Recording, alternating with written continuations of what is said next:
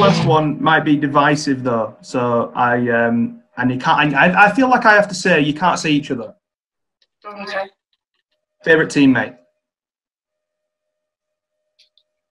Favourite teammate? Oh, it's so tough. I know. Let me just have a look. Well, I've got two again because I said it's one. Next to Roche and I stand next to Kelsey, and we are talkative so much, and we love each other, and we give each other the oomph throughout a game. So I can't pick one of them. All right. Oh, right.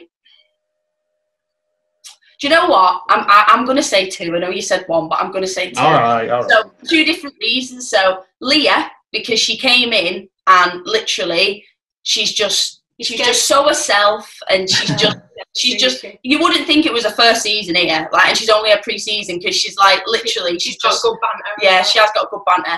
And then the other one is Emma Lumley, because literally no matter what happens in your day, she'll just, and she realises when you're down as well. She comes up, she's like, "Are you all right?" It's judging up. Yeah, I'm fine. She realises you're not okay before you know you're not okay, and yeah. Oh, brilliant.